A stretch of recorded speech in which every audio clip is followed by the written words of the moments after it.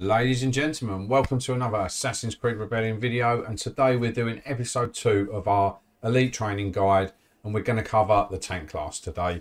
Obviously, if you're buzzing like I am that Malik is getting a T5 weapon, obviously he's part of the hill class. We're going to wait for that weapon to release before we do the hill class, because we might as well have him at his full potential before we start dishing out what we should elite train in that hero.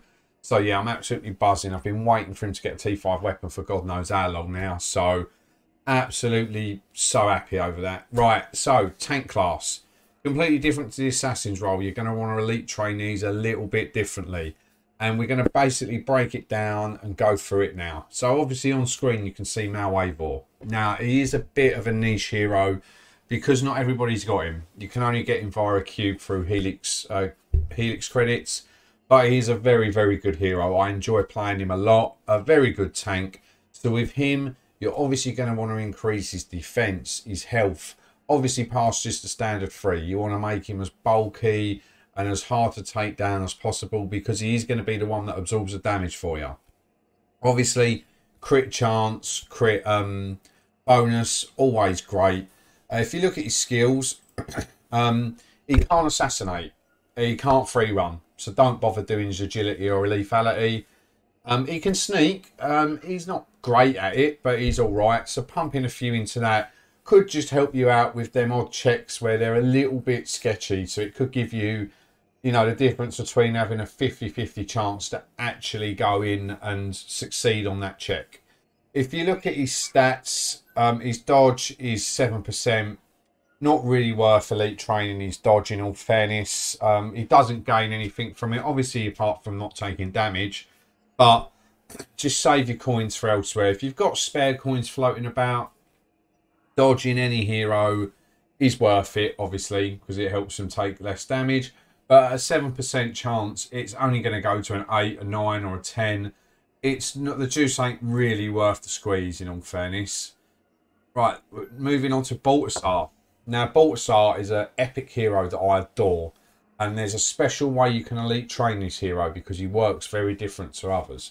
So if you look at this ability here, attack is increased by 50% of this hero's defense for 15 ticks. So by investing in this hero's defense, you're going to increase his attack when you activate this ability.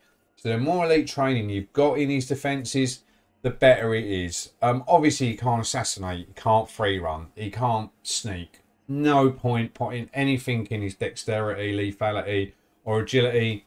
It's just a waste of money. You could put so many in his agility, and that 5% chance would probably not even go up. It may go up to 6% if you're lucky. Not worth it. Obviously, crit and crit bonus as well. Always worth having. Obviously, health and defense are the main things with these heroes. If you look at his stats, he's got 3% dodge. Is it worth dodge in elite training his dodge? No, not in the slightest, because you're going to be lucky with all the elite training in the world. You'd probably get that up to 8-9%. So just really, really, really not worth it. Right, York, don't worry about elite training him. You've got Horatio. You don't need him, so just don't worry. Like, as I said, there's very few epics and commons. Unless you've done all the elite training you want to do on your elite epics and legendaries, then don't really bother apart with your rares and commons unless I mention them in this video. So York or Jorge, however it's pronounced, just don't bother. He has got the best defenses in the game, but you don't need him when you've got other people in this class. Jorah, or is it Jorah? Yeah, Jorah. We'll call it Jorah. A very underrated hero, very good hero for a rare. Probably worth investing in a little bit of elite training. People with elite training have managed to clear the last room in Story 28 with her with ease. So, another, as I said, there are a few exceptions, but with this rare hero, she's worth obviously putting in defense, health, attack, crit chance, crit bonus, and again, can't assassinate, can't free run, and can't sneak anywhere. So just don't bother putting anything into them free abilities, because it counts for nothing. She can't use the abilities, So it's just a waste of money. Unless you want to just flex with a bit of extra power score, because it would add on 50 power score for each one that you do elite train. Aranka, don't bother with, just skip past her. Right, Alexius, my boy. Insane health pool. Look at that health with the elite training I've got in him. Mix him together with a Polydorus, I think that goes up to 4,200 health. Just ridiculous. Very good at attacking. So again, put a little bit in his attack. Like, you know, it doesn't do much, but you might as well pop for how cheap it is, especially on discount day.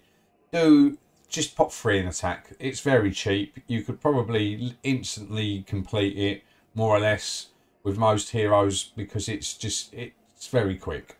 But again, defense, health, crit chance. You do use him a lot, not just to soak damage, but his stun is amazing.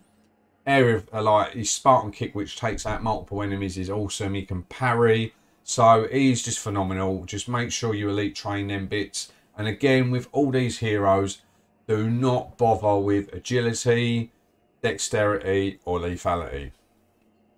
Moving on. Right, Jean, best hero in the game. Not damage-wise. There are many, well, not many, but there are quite a few heroes that do out-damage him. But his sustainability is just ridiculous.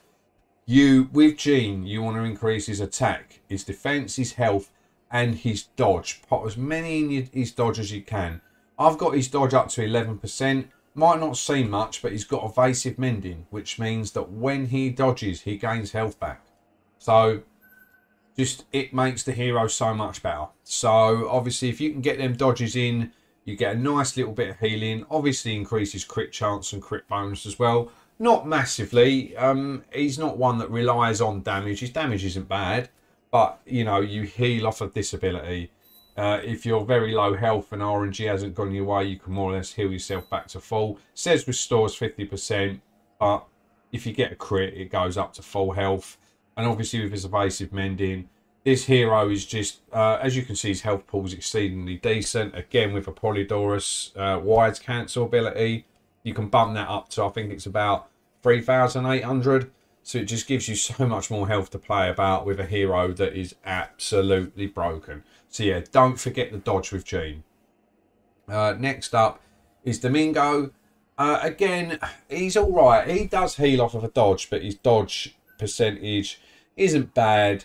Obviously, it's worth putting a little bit in there. Mainly you use him for this ability here, which gives attack and defense buffs and initiative to the whole team for 25 ticks. So the majority of the time, if I do bring him, I don't really use him. But again, no point elite training his agility, dexterity, lethality. Obviously go for crit bonus. Again, dodge, because with his weapon, he does get evasive mending. So if you do dodge, you heal. And obviously attack, defense, and health. Just make sure you put quite a few into that. Make him as sturdy and as hard to break down as possible. And with that ability, he's getting initiative, so he won't be taking too much damage as it is, if you can obviously get them lucky crits. So that's why the crit bonus and the crit chance is worth it with this hero. If it actually goes to next, there you go, Horatio. Absolute damage sponge. Absolutely damage sponge. I love this hero. Second highest defenses in the game. Obviously, Hallgay's got more, but Horatio's just ridiculous. So yeah, elite train his health and his defenses as much as you can. He's not bad at fighting, so I'd probably put a little bit in his crit and his crit chance. Do not bother with the dodge with this hero. 3%. As I said, you could put all the elite training in, you'd probably get it up to maybe 8-9%. It's just not worth the coins. It's really not. And it's not worth the time either. And I've accidentally hit the wrong button, so let me get back to Horatio.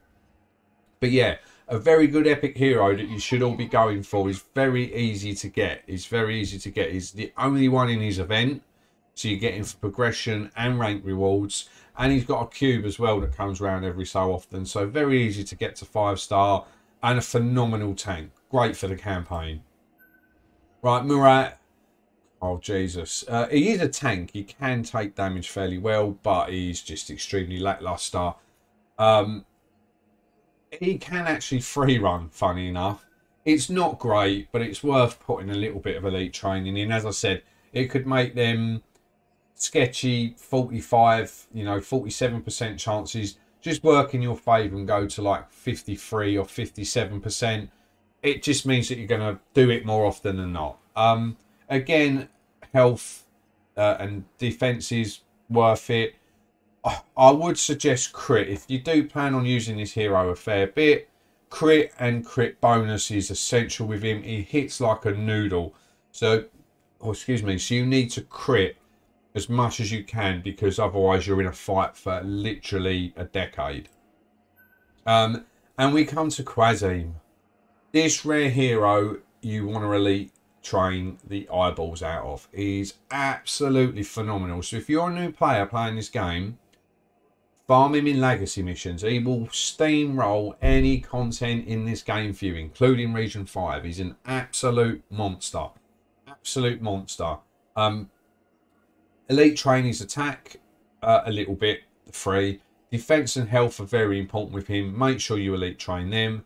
Obviously, you can't free run dexterity like agility or lethality. So just make sure you don't elite train them. Crit bonus, crit chance, very important. You can stun an enemy. So if you're critting while they're stunned, it just means you're taking less damage. I think his dodge stat is fairly decent. So elite train his dodge as well. I think I've obviously got some elite training in his dodge.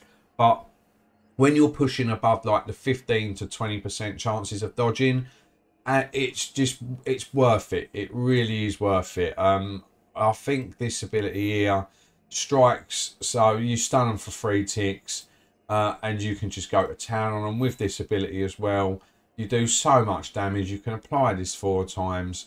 He's just an absolute monster. So anybody going through this game now, do not sleep on this hero. You can farm him very, very easily. I can even probably tell you which legacy mission it is. He's got a low drop in Region 2 and a high drop in Region 3. So if you're in Region 3, farm the life out of him every single day. And even go for the low chances as well. If you're going for your Animus Daily challenges, I mean, you only have to rush 2 missions. But it is worth rushing all 3 missions, because the sooner you can get this fella to 5-star, the better. So yeah, that is my elite training guide for the tank class. I hope you enjoyed it, Assassins. I will see you in the next video. Take care, enjoy your day, and I will see you soon. Take care.